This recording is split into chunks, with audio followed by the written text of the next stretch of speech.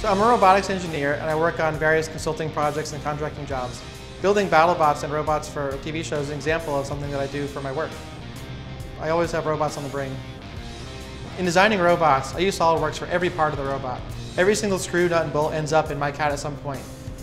When I was about 12 years old, I first started seeing about BattleBots on TV and on the internet. And then I built my first robot at 13 for BattleBots. And I competed at 14, and the robot did horribly.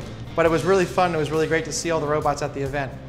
Competition robots is what really motivates me and trying to compete against other engineers. It's just really fun. I was really excited for the season 1 of ABC of BattleBots because winning BattleBots and the big giant nut was my goal for most of my life. And so I worked for months with my teammates using SOLIDWORKS for weeks, just staring at the computer, seeing every part being perfect, manufacturing in our shop, and finally seeing it at the event, in the matches, winning was just amazing. The fact that it won the entire event was just huge. BattleBots is all about destruction. And it's really fun to see your machine destroy someone else's machine. I'm not beating someone up, but my robot might be.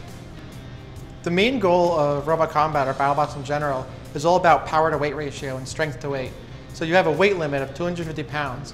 Using SOLIDWORKS, I use the weight management tools. And I know that each component has its mass properties in there. So at the end, if I have an extra couple of pounds, I'm going to put it to the critical and weak areas. So you have to make sure that in the end, if you're going to spend months and months working on a robot and thousands of dollars, that's going to come out exactly the way you planned it.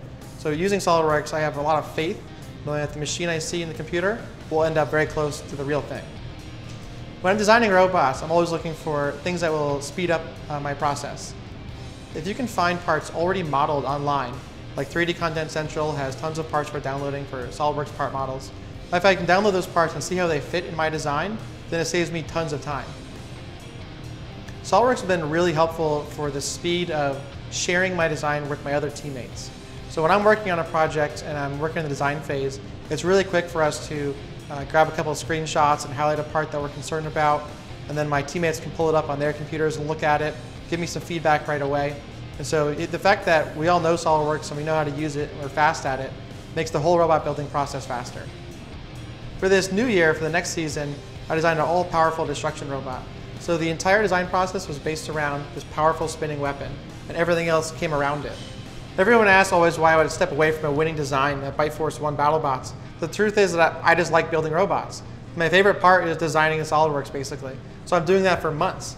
I don't know what it is about robotics, it's just my passion. It's something that I think a lot about. I'm always thinking of new ideas, and I wish I just had millions of dollars I could always be building new robots.